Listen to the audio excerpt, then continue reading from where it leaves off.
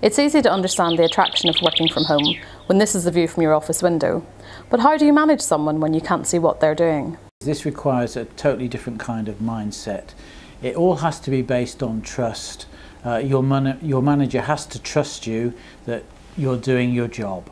That trust is also based on my manager knowing that I will query anything that I'm unsure about and flag up any problems at the earliest opportunity. Really, it's no different from working in the office. My performance is measured by the quality of what I produce and whether it's produced to deadline and the feedback the products get from customers. If it was the case that I wasn't performing well in my job, then the performance measures that I would face would be no different than if I was working in the office. Good communications between home worker and manager and vice versa are vital. My manager and I are in regular contact.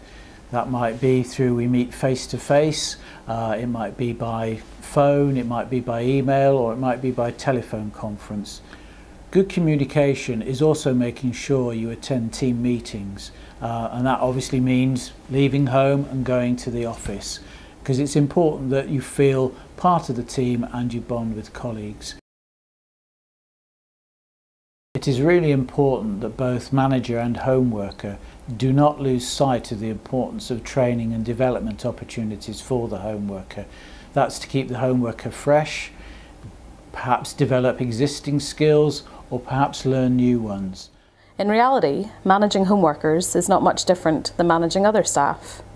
There are 4 key ingredients to ensure a successful arrangement.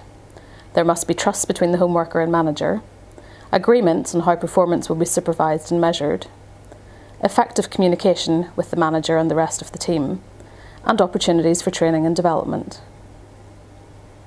For more information on managing home workers, including how to set up a home working policy, visit acas.org.uk/homeworking.